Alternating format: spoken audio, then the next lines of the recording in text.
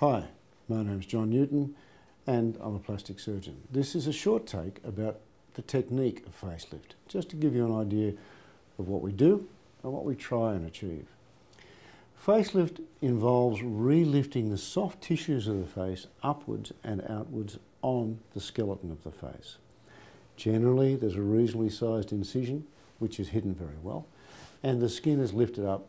The lift of the skin and the size of the incision varies according to the extent of the facelift. We then lift up the deeper structures so that they're not weighing down on the skin on the surface, and they're self-supporting. Excess skin is cut off and the wounds are repaired. The aim of the facelift is not to make you look 35 years younger, and certainly it's not to make you look like you're in a wind tunnel. The aim is to make your face look more youthful than it currently is, to make you a little bit rejuvenated, to make you take you back maybe 8 to 10 to 15 years. Will it stay with you? Yes, it will.